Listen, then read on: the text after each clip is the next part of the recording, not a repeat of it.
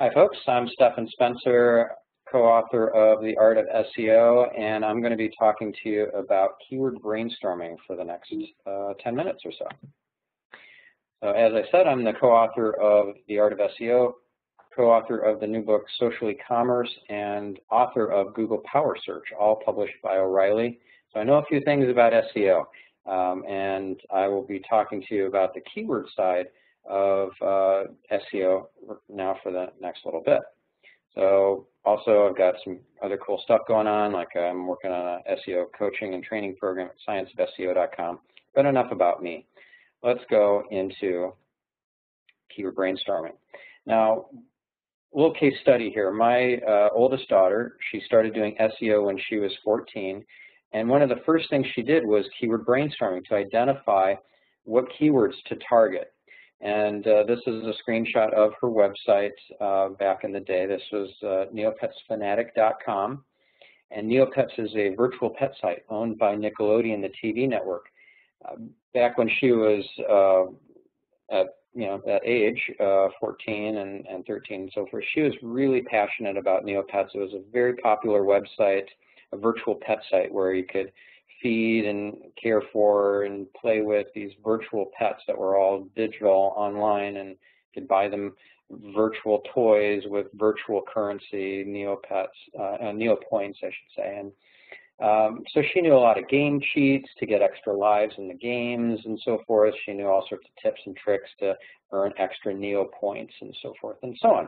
So she created a website, a WordPress blog, targeting some different keywords. Now, she started out small because when you don't have any links pointing to your site, it's hard to rank for competitive keywords. So she went after not very competitive keywords initially, and then increased in her in the competitiveness as time went on, and she built more and more authority in the eyes of Google.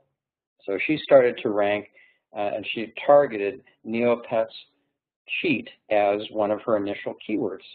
The singular form is not very popular, it's not very competitive, so that was pretty easy for her to get on page 1 for. And she started speaking at conferences like BlogHer, Women Bloggers Conference, she spoke at, let's see where else, the DMA Annual Conference, DMA Annual Direct Marketing Association Annual Conference, and YPulse, a youth marketing conference, and so forth. All those opportunities to speak gave her also opportunities to get links, because bloggers would be in the audience and they'd be so proud of her. You know, here's a 16-year-old blogging, doing SEO, and then speaking in public. That was impressive. So she got newspaper articles written about her, blog posts, et cetera, et cetera. And of course, those generated some great links, which further enhanced her SEO and gave her opportunities to go after more and more competitive keywords. So then she started ranking for Neopets cheats, plural. And then eventually she ranked on page 1 for Neopets, just the keyword by itself. So first thing she did, though, was she did keyword research and just kind of brainstorming, simply using the Google search box as her first port of call. So she just started typing in Neopets and saw what happened, right?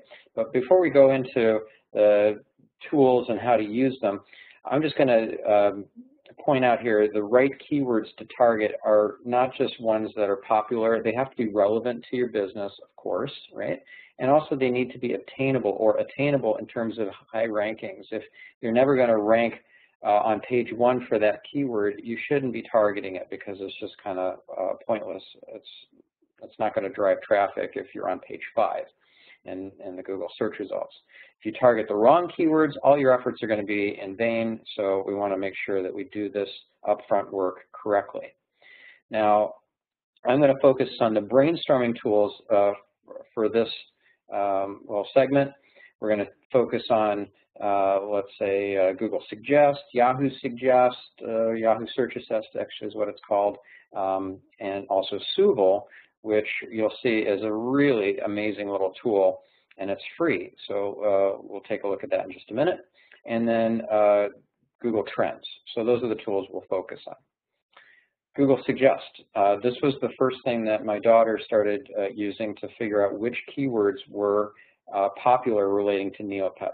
So she just started typing in Neopets, and she saw that Neopets avatars, Neopets cheats, etc., were popular keywords.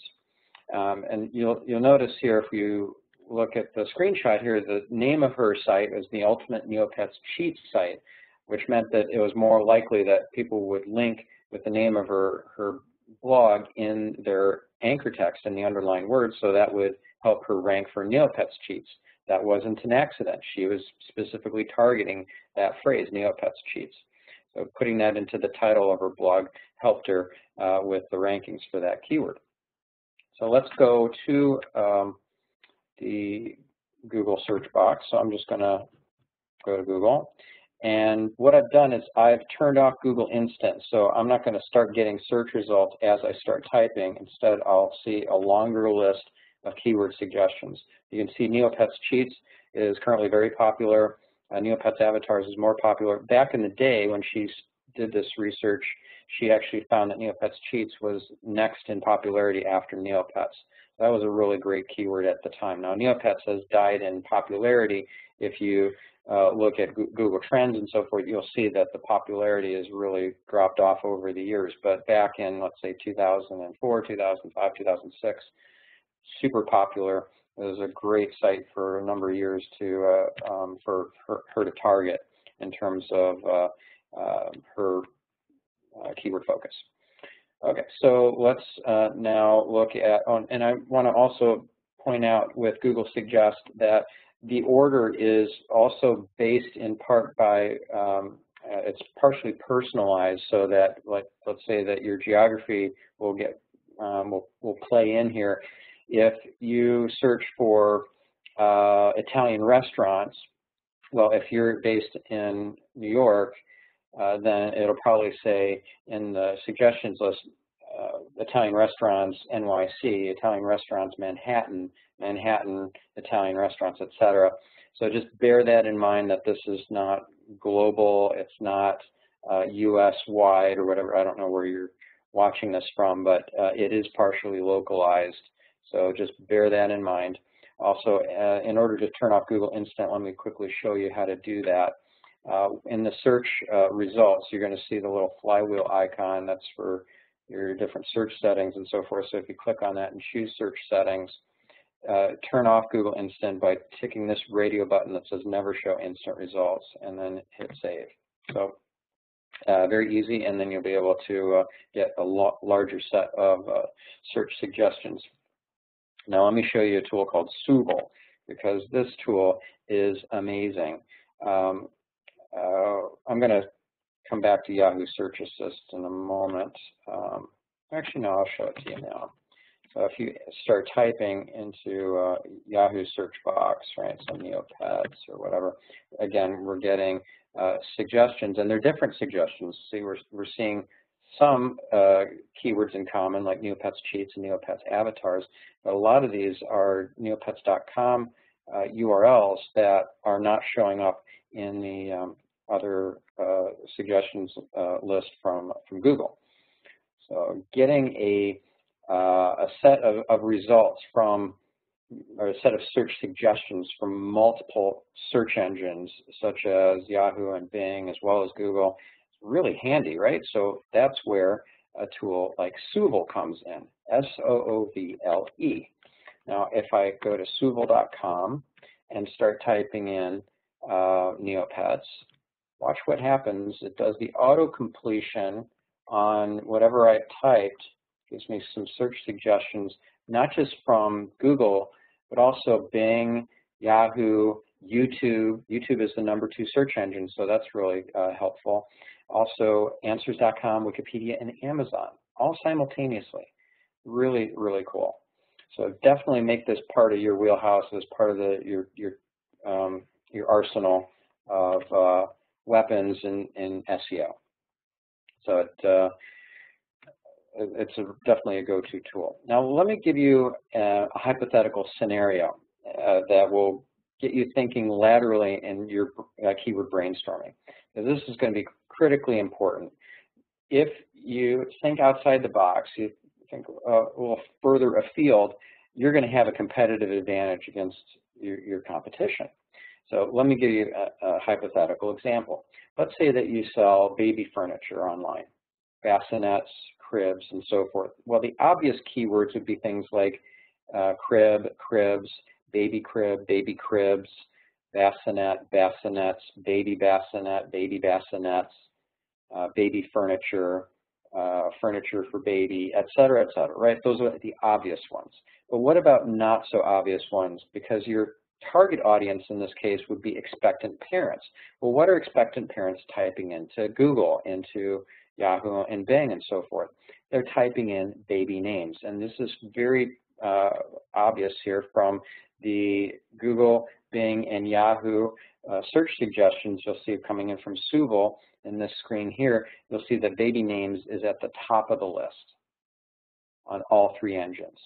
So we're not selling baby names in this hypothetical example, right? We're selling baby furniture. You can't really sell baby names.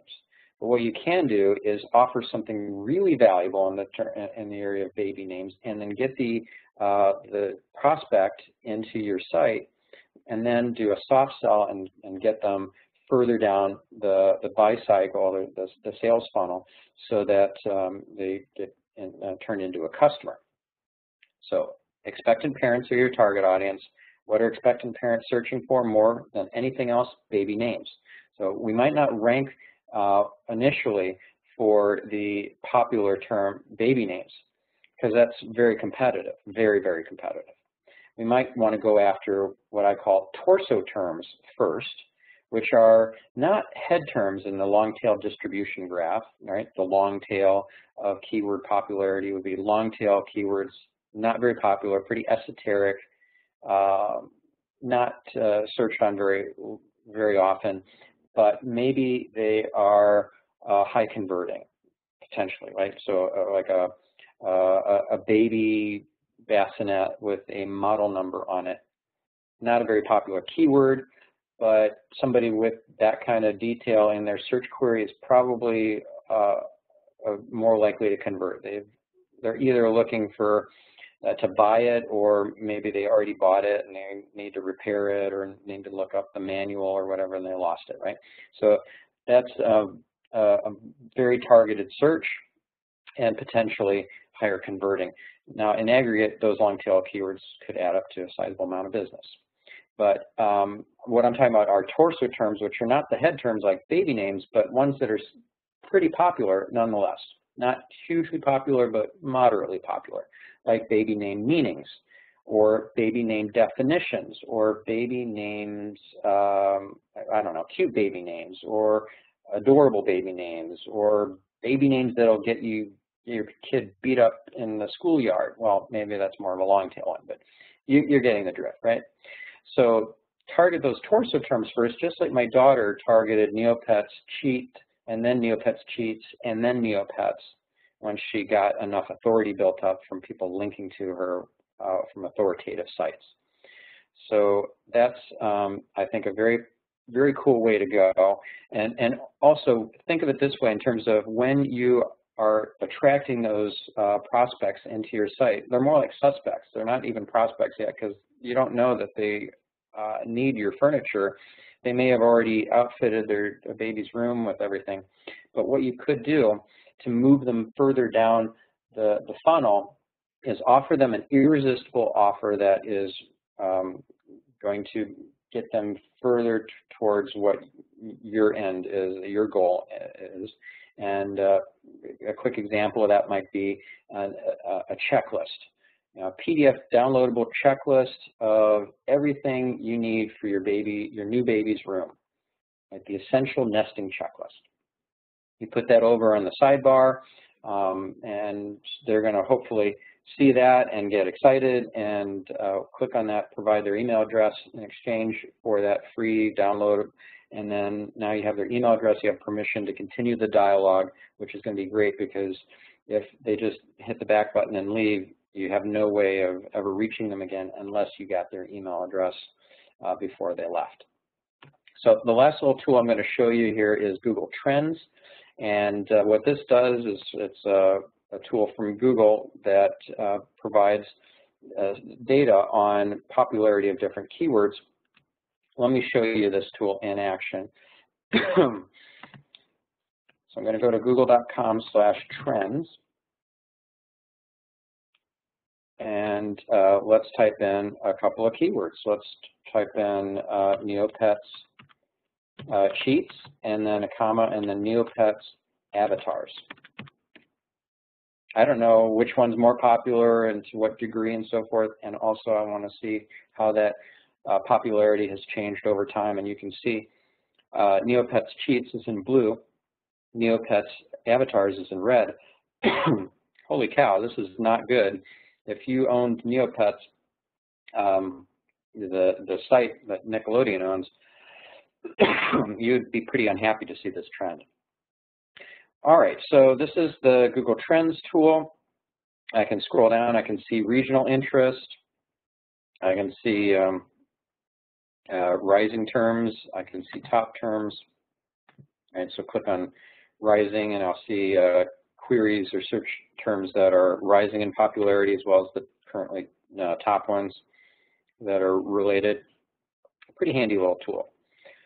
You can compare up to, I think it's 5 different keywords at a time. You just separate them by with commas. So this is a great tool to check different verb tenses and singular versus plural, different synonyms, etc. If you've logged in, then you can, to your Google account, then you can get other additional features as well. Like, for example, you can export this data.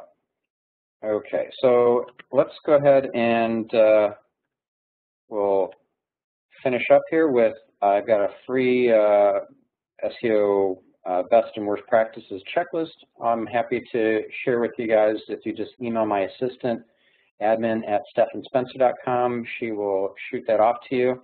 And also I have a SEO metrics hour-long webinar we can share with you as well, and a more expanded version of this PowerPoint deck with additional annotations, kind of an extended edition version. So if you'd like those things, just email my assistant, admin@stephanspencer.com. Please follow me on Twitter @Spencer. And also, if you have any questions specifically for me, feel free to email me directly at stephan@stephanspencer.com. Thanks for listening.